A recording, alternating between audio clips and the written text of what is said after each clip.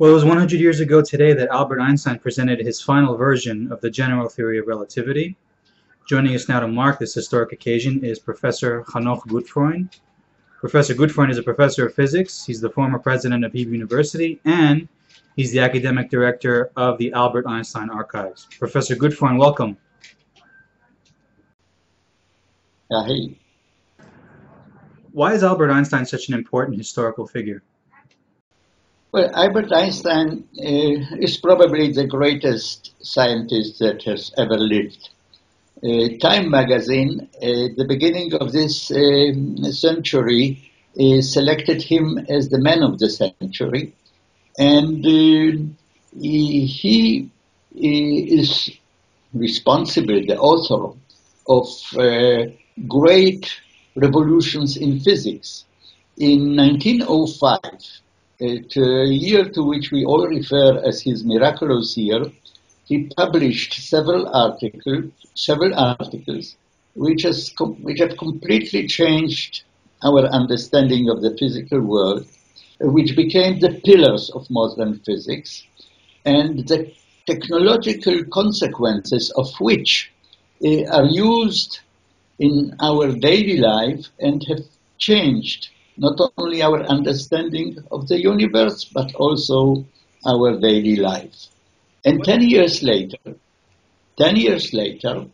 he produced yet another revolutionary achievement. This is his general theory of relativity, which has completely modified the understanding, the classical physics understanding of space, time, and gravity. And its consequences are immense.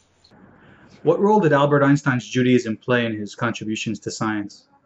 As an adult, he started to develop a very strong Jewish identity, that is not based on religion, but is based on some cultural affinity to the cultural, moral heritage of the Jewish people as he understood it. And that identity intensified with time, and outside of physics, it was the strongest commitment. Now, whether there is a causal connection between the two, that I cannot tell. Could you imagine what our lives would be like had Einstein never lived?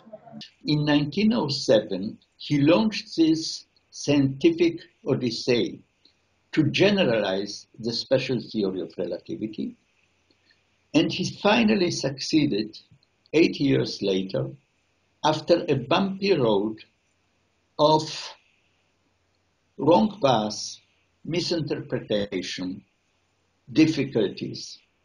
And once he has completed that, it was immediately clear that there are far-reaching consequences of this theory.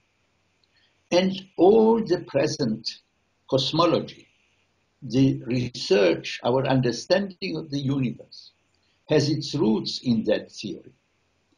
And what is equally important, but maybe more appreciated by the general public, is that one of the results of general theory of relativity is a very essential element in GPS technology.